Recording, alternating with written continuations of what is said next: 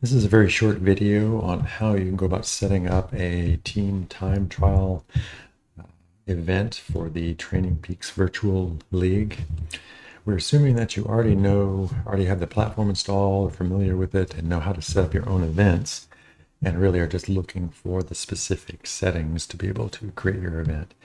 If this is all new to you or you're new to the platform, please reach out to us at the email address in the scroll below and the description, and we'll be more than happy to help you get started and answer any questions you have.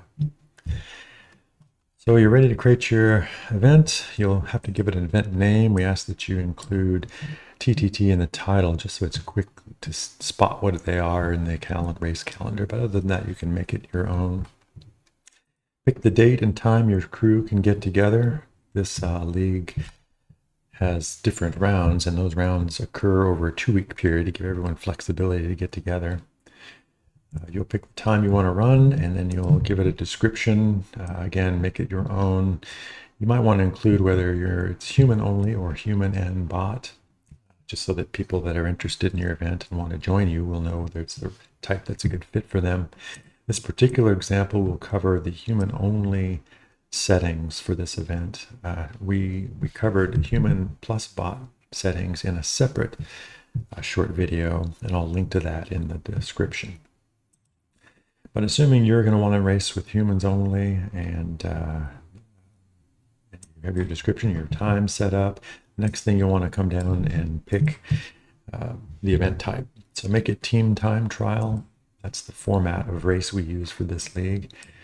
By default, you'll see a field size of 30. Make it a multiple of 6. That's 30 or larger, and you'll be safe from any troubles.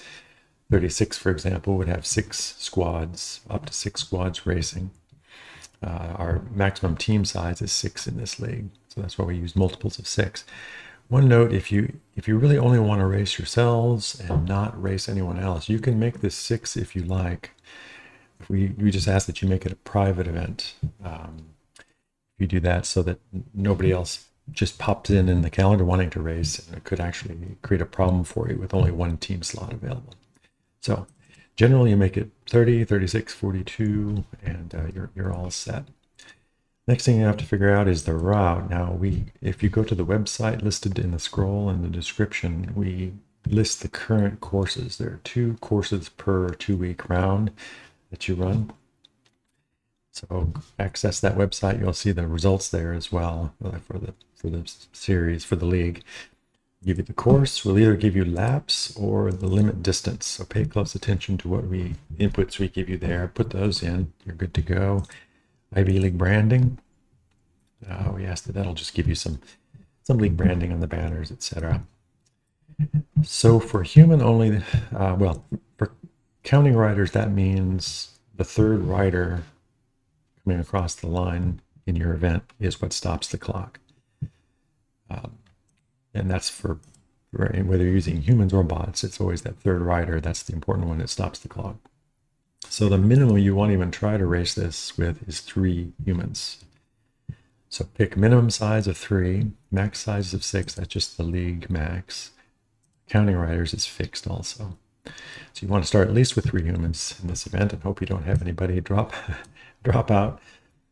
The next thing you want to change from non-default is wind.